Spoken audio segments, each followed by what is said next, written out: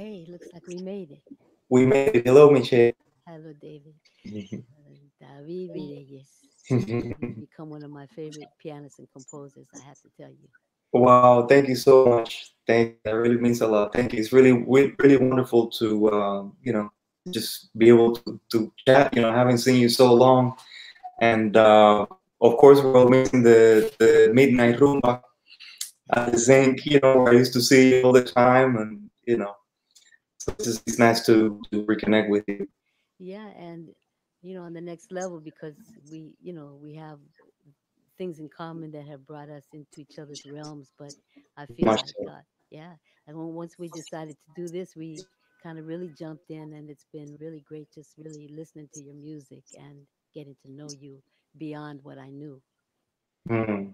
Yeah, same for me. It's been a nice process of discovery. Just getting into your music and having a little bit more.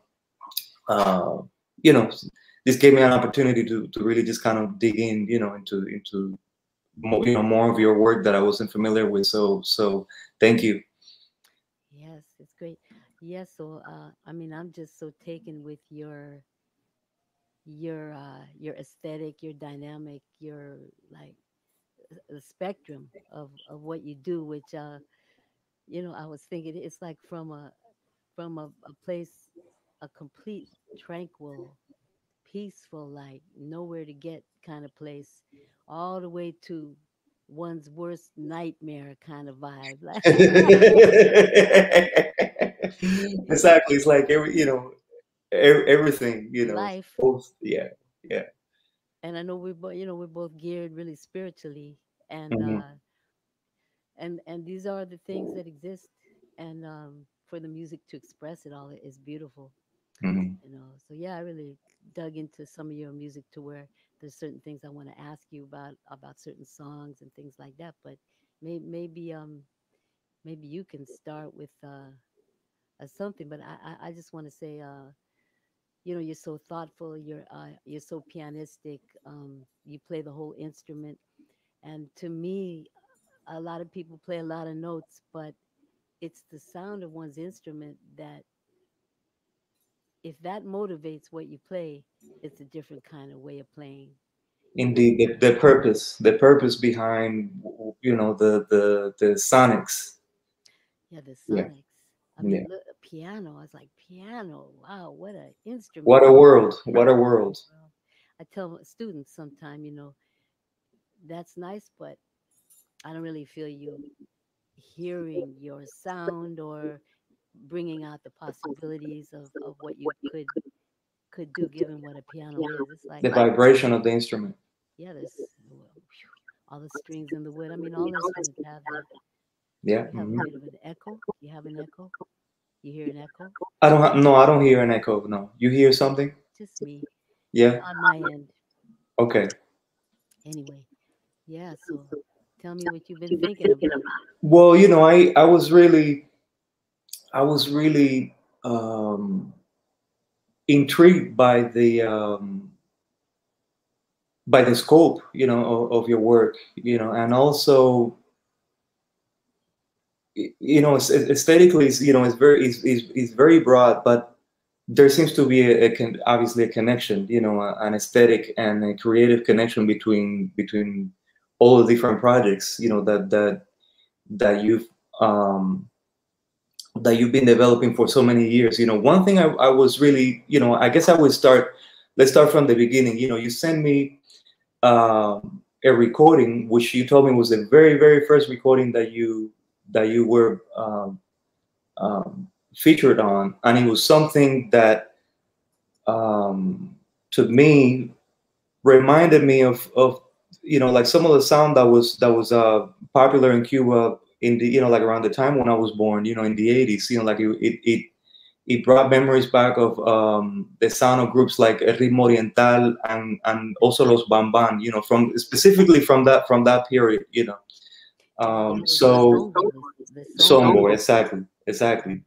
So, and I noticed also the similarity in the format, which was a charanga, and And I just wanted to ask you, what was your introduction to the music here? In the culture of New York. What was? How do you get introduced to that type of music, and what was your relationship to it at first, and how do you come in contact with the musicians that were making that kind of music in New York at that time? It's interesting because I have like the same kind of thoughts of things I want to ask you about. What took you so deep into? I'll answer though, but just to say, what took you so deep into this jazz world? But from the perspective that you have and play. But for me, it started. I started playing piano when I was 6 in Oakland, California, where I'm from, and in my home, I heard a lot of what they call world music today, but it was just traditional musics from around the world that had a spiritual impetus and vibe and nature, and I was just really drawn to that. I heard a lot of that, a lot of traditional jazz, and a whole lot of R&B and funk because I came up in the 60s and the 70s, and I came to New York in 1978. So when I was about 18, I took I walked in on a class on Afro-Cuban percussion, and that's where, and I say it probably too much, but it's really that's where my path was really born, and I didn't realize it then because I was already deep into jazz and improvisation and playing piano. But that's when I started playing percussion and studying with masters of Cuban folklore traditions. So that's where it started for me. And from that moment on, it was about discovery. They were really parallel worlds at the time. It really wasn't many overlaps. I mean, historically, there are, projects that obviously were heading in that direction. And long before I tuned into them, they existed. But I didn't know anybody into both. And but then I started seeing parallels. So I'm listening to Los Papines and Los Muñequitos and Conjunto Folclórico, and really just trying to get the matanza and Havana styles of guaguancó and rumba, and surrounding myself with other percussionists, none of who were really into jazz, but meanwhile I'm starting to just hear it all together, and by the time I got here, I was having sonic dreams of these meetings of the worlds. And my first contacts here were of both worlds. And my percussion teacher sent me here to Gene Golding because they grew up together here in New York. And any story could take up this whole half hour, so I'm gonna keep it moving. But um, that Los Kimi record, which is Songo Charango with Paquito de Rivera on flute and Vicente Sanchez on congas, Juan Wurst on bass, people that we know and others might know. Uh, I was at a tambor actually, and a group of guys walked in. That was Kimi and Vicente and some others. We got to talking. They needed a piano player. I went to rehearsal. That's how that started, and I played with that group for a long time, and that was the one recording. So that's how that happened. And then right at that time also I met Puntilla when he came, and that's what launched New Yoruba ultimately. So that happened like right around the same time when you met Puntilla and when you're working with this group. That happened like around the same time. Pretty much, yeah, pretty much 81, 80, 81, 82. Yeah. So Yeah. right after Puntilla came up. Yeah. When he came, we all just went whoosh. It's like a magnet, because he was it. All the knowledge he brought, and we had this source, and somebody wanted to share it. Someone like him that wanted to share it and scope out and scout out what was here that he could utilize, people he could teach, people he could train, ways he could present all that he was about. So, it just everything catapulted everything else. Yeah, yeah. That's wonderful. And that it's to me it's very interesting. That was your first Right, recording. right. It's very And a lot of very people don't know that. But when I play congas, I really and the things I learned first were very you know, Bembe 6/8 rhythms and cantos to the orishas, and I would sit and play and feel the energies, you know, that which is what propelled me into it so deeply was the spiritual sense of connection to what I was hearing and being around. But I want to ask you too, because our time is gonna go fast. Tell me, because when I hear you and Roman Filiu and others from Santiago, compared to a lot of people I've always known from Havana. I've always wondered because the avant-garde, which is a name for kind of a name for what some of us do, kind of, but I was connected to that through my being next door neighbors with a founding member of the Black Artist Group for 3 years in San Francisco by Keita Carroll. Through him, I Oh, met Oliver Lake, Julius Hemphill, and lots of folks. A lot of people know this about me already, so I won't go, spend time on it. But when I hear you, I'm like, what, what got you so deep into the language that you speak musically now? I know that you heard jazz greats, and the creativity that's just a part of Cuban music is who you are. But I just feel like there's something in the water in Santiago, you know. maybe so. I mean, I do hear a little bit of an echo now. I wonder if it's maybe my system or I don't know. But I actually started, playing, or at least receiving formal piano lessons when I was 6, also. But it so happened that I was born in a family of musicians. Both my parents are musicians. My mother, she played flute in the symphony orchestra in Santiago for many years, and she was also a teacher. She taught solfeggio and theory, and also she was one of the teachers for accompaniment, for piano accompaniment.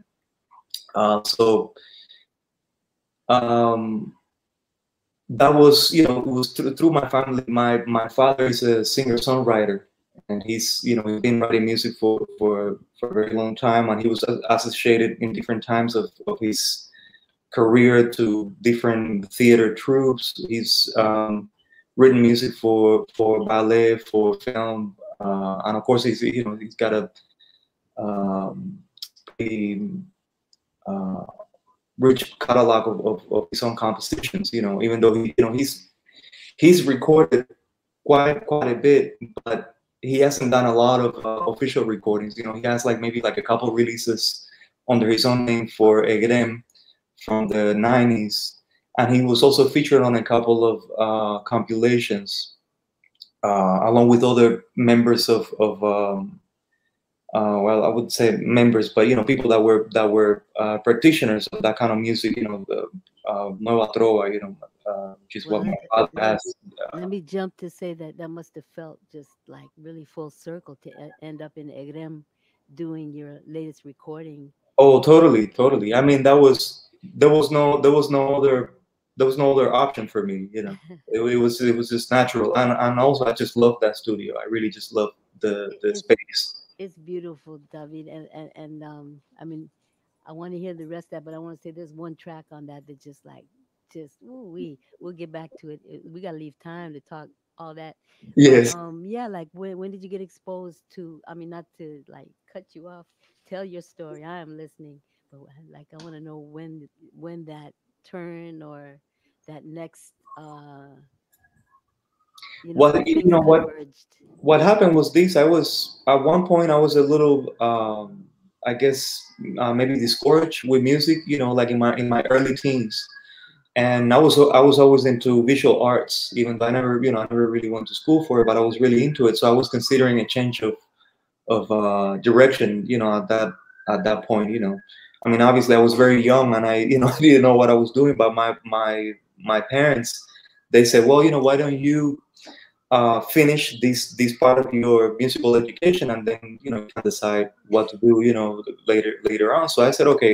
So I finished my what they call the elementary level of music studies, which is like basically all the way up until you finish high school. So when I did that, by that time um, I was introduced to improvisation through the recordings of Emiliano Salvador, Uh-huh. of course, Chucho Valdés, Gonzalo Rubalcaba. These are some of the things that I was listening very early, listening to very early on. But my parents, they have very eclectic musical taste, so they were listening to all kinds of music. Classical music. They were listening to Brazilian music, of course, North American music. Soul and Yeah, we got that in some jazz. common. We got that in common, which is why Yeah, probably we have things in common. very much so, very much so. And also, I forgot to add my aunt. She's a very accomplished concert pianist. She studied at the Tchaikovsky Conservatory in Moscow. So all of that was on my grandparents. They were huge fanatics. My paternal grandfather, he had a very nice record collection, and that's the very first time I learned about who Louis Armstrong was, or Ella Fitzgerald, or Thelonious Monk. Like he had found these records in used record stores prior to the revolution. I see. So that was really my introduction. So when I started getting into improvisation, then eventually I started receiving information, especially from musicians that were coming in from outside of Cuba. They would bring tapes, and I would make sure to tape them. And then also my father, because he was pretty active at that time touring, he would bring me different things, tapes, See, and that's see, when I yeah, first.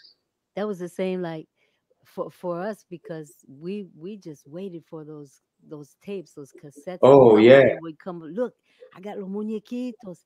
Con esto oh we did the same thing over here, and then we passed them around like jewels, you know. yeah, yeah, yeah, Oh, and then it was like that's a real like an inner circle because that's not where everybody goes, and the people that are there are so passionate, like it's like parallel what you're saying from your end and from my end, and you're so totally, passionate because you're finding where your heart and your soul is and where your spirit is at, and it's like calling you out, it's calling you, you totally, know totally. That's how I felt when I first discovered Bud Powell and Monk.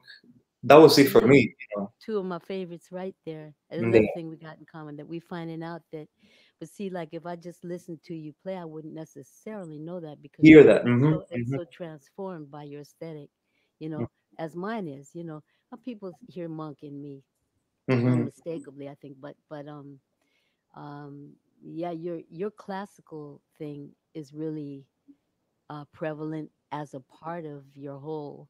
And I think, like with me, I really came up also with groove, like funk and R&B, and I loved it as much as I loved the jazz and the folkloric musics. And it seems like both of us just said, well, hey, let everything be a part of what we do, everything we love, because Yeah, it makes you yeah. I mean, I human. was never, I was never really.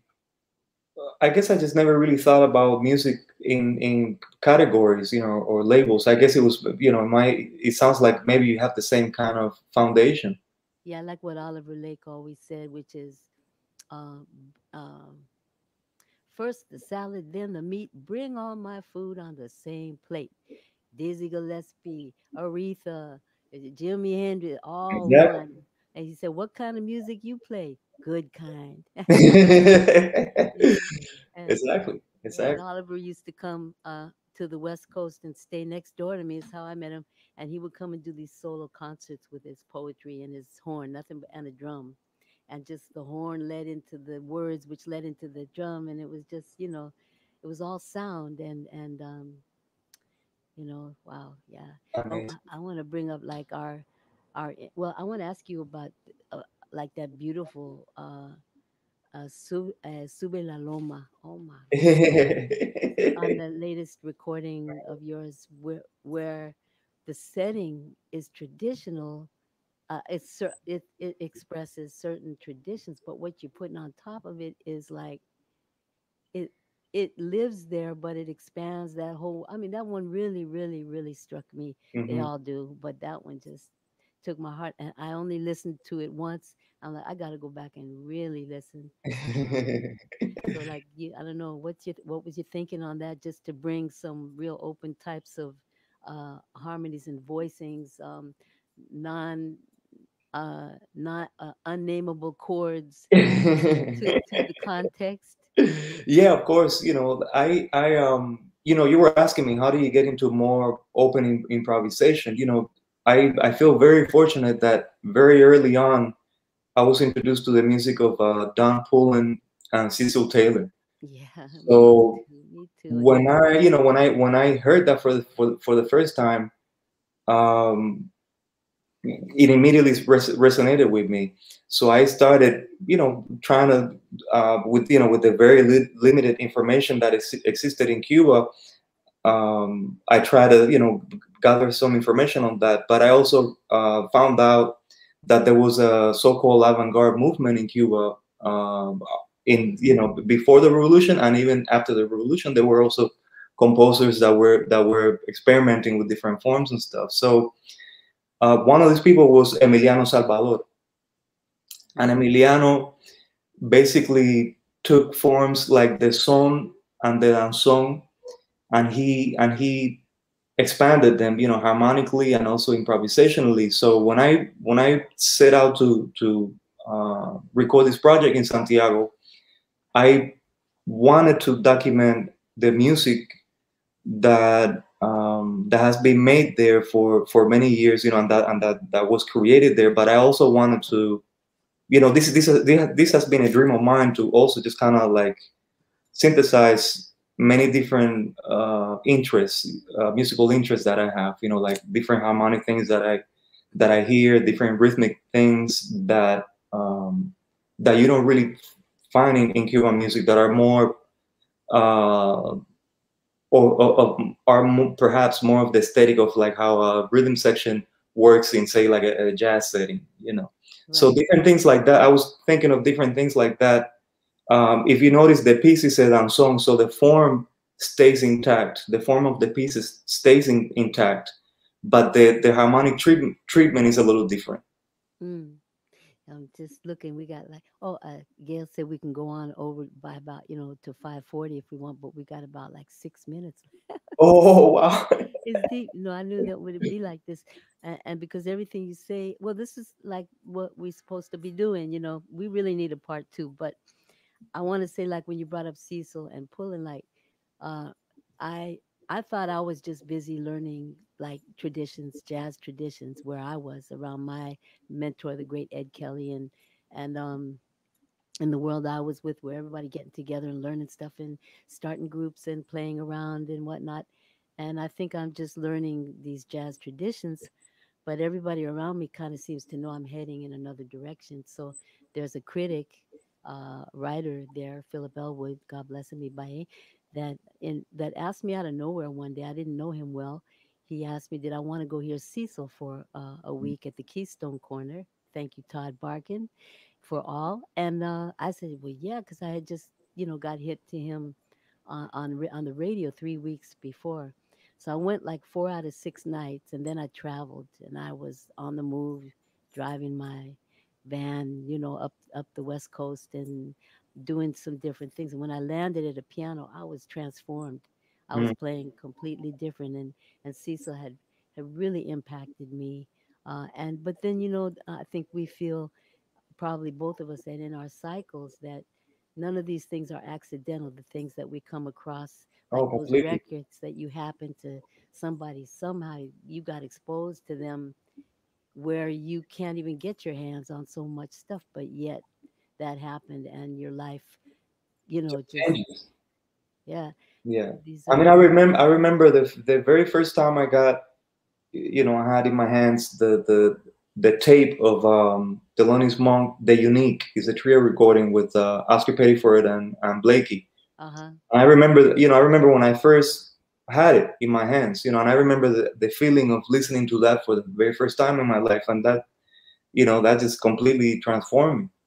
Yeah, those You know, moments, you never forget them, never forget them. Yeah, Yeah. yeah. For me, there was this Lee Morgan, not that it was the first, but it's one that I'll mention, the Lee Morgan record called Delightful Lee Morgan. Mm. And he took a solo on Night Flight. Actually, it's the only solo I've ever transcribed completely, because I Wow. didn't go. Yeah, I didn't go to college. I wasn't forced to do those things, and my thing was, oh, what is Monk doing right there? And let me figure out those 4 bars, on to the next, And in Hmm. this way, I think the same with everything I do. I just kind of wow, grab this, grab that, understand it, and keep moving. But that solo of Lee's on Night Flight, rhythmically and everything about it, it was like I said right there, it made me yell. I just screamed out in joy, and I said, this is why I want to play, and this is how I want to make people feel, like the way I feel right now, but through my aesthetic, and feeling is so key. I mean, you're Yeah. very, like, you're educated, you're intelligent, all of that shows in your music, but the feeling, I feel your Well, music. that's where it start. That's where it starts, and that's where it ends. For me, anyway. Right. Exactly. Without that, it's just, it's just more talk, Yeah. It's not walking the walk, Yeah. Yeah. And with the Exactly. music, you could tell right away if it's where it comes from in that Hmm. regard. Hmm. But Yeah, because I have a question for you.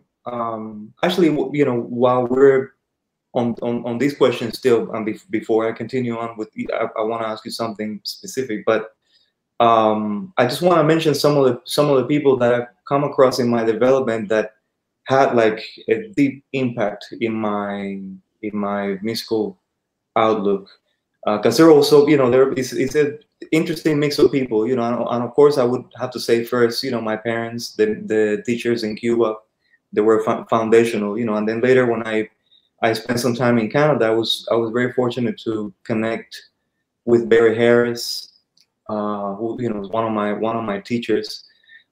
Stanley Cowell was wow. also another one of my all-time heroes. Um, Kenny Barron, Shorley, who I've met first in Cuba, and then I, reconnected with him later when I was living in Toronto. And then in New York, um, even though I actually connected with him from Toronto, I really started working with him here in New York. Was Steve Coleman, was someone else, who you also have worked with. So Steve, and through Steve, many people. Of course, Henry Threadgill, who's been one of my mentors. Through Henry, people like Mohan Richard Abrams, Andrew Surreal, Milford Graves, so all these people really just gave me so much, in terms of things to consider, when it comes to making music and expressing yourself through music. Um, but anyway, I wanted to ask you something, because you have worked a lot within the format of different musical traditions that come out of Cuba, and I'm particularly interested in how you navigated working with the oro seco, the ritual repertoire of the drums, of the bata drums from Yoruba land, from present day Nigeria, and because of the I would say because of the nature of that repertoire, I think that is very challenging to to come up with something, like the way you did, to come up with a sort of uh, like, I would call it like you almost expanded the the the sensibility of the orchestration by adding these other, Western instruments that are also kind of functioning as rhythmic instruments. So you have the horns, which actually, is very prevalent all over your music. You have worked with different people in the past. Like Rick Osby and Steve, and Gary Thomas. And more recently, people like Miguel Senon, Phil Yu, who you mentioned. But I'm very intrigued about how you figured out a way of navigating that, because obviously the traditional drummers, they they have their own idea about form and how things loop back to some of the rhythms, some of the different figures. So I'm very curious about how you dealt with that in specifically. So it was a deep process. I've learned this and that for a long time, Yeah. and I've utilized this and that. So I was to the point, also given my path spiritually, stepping in, not into flirting with the traditions or the spiritual practices or anything else. I mean, this is like choices in life, serious choices. So, in the process of being around this so much for so long, I mean, a lot of years, I reached the point that I needed that through and through understanding. So, in Puntia's world, women really never touched the bata. I Hmm. accepted that I got to be in the midst of the deepest stuff going on anywhere around here in that vernacular, and I was invited at all times into everything by Puntia and he is a member, 25 years featured in my new Yoruba ensemble, so the connection was deep, and I got so much from that. But his godchildren and those who have come since, who are prominent, who are now our master folklorists here, have a bit more open. And new as Puntia did, he invited me to bata classes, not to play but to learn. And then the next phase for me was sit on the drum and learn it. So you got it because there's no way I could take that on. I mean, we have the master folklorist, one of our favorite people in the world, Roman Diaz, in Indeed. common in some beautiful projects and deep collaborations that we've done. And for me to bring something of this nature to Roman and say, here's the new music. First, what I did is make sure I got Roman's Oruseco because if Mm. there's different trajectories there if you want to call it trajectory. Puntilla has a different oru and Specific traits, huh specific traits, specific things that define their language, but their also personal language. the I don't think you call it the rama but the Yeah, within their Anya, lineage, within Anya, the lineage that their lineage of has Anya. where Hmm. you play to the orishas in a certain order, Exactly. and Roman comes from one line, and Puntia might come from another. So just for the order, first of all, it had to be a romance, and then all the nuance of everything he does had to be something that I really understood. So I actually took a recording of his Oru Seco live from a ceremony, put it into Pro Tools, and started listening to it, playing against it, thinking of things.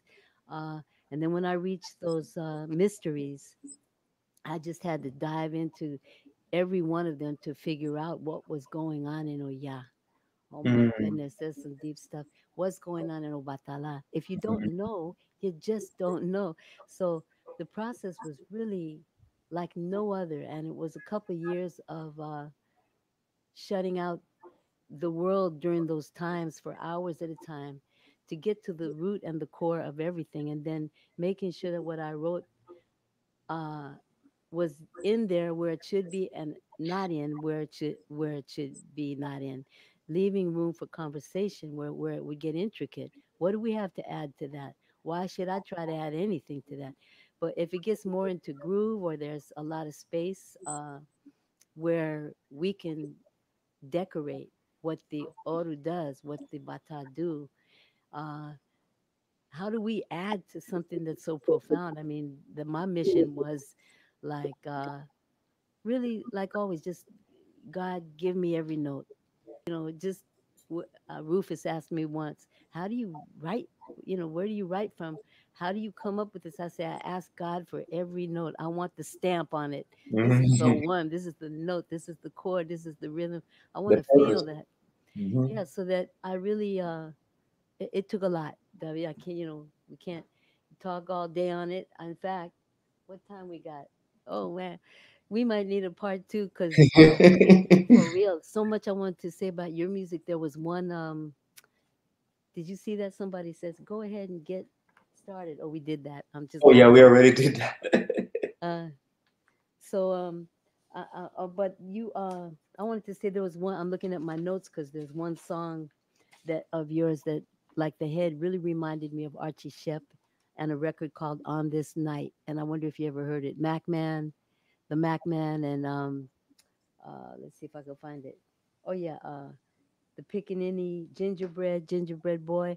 Those tracks on the record called "On This Night," they reminded me of um, or your head on Aberiñan, Oh yeah, yeah, yeah, yeah. Very Very soon. soon. Yeah, The yeah, way yeah, that opens, and yeah. then there was one where McCoy, Antilla, Until Antillas, yes. Antilles, Aquí Mm-hmm. Sin Bandera, See, like a McCoy type thing, but there was like this, like beautiful, like unveiling and progression of. I want to ask you, like, what's happening with the percussion? There's like a scattering of time, It's like exactly. time scatters, and is that just the drums, or did the percussion feed in right there? No, what I specifically with that piece with Antille, what I had in mind was that you know how usually you have in musical form you have a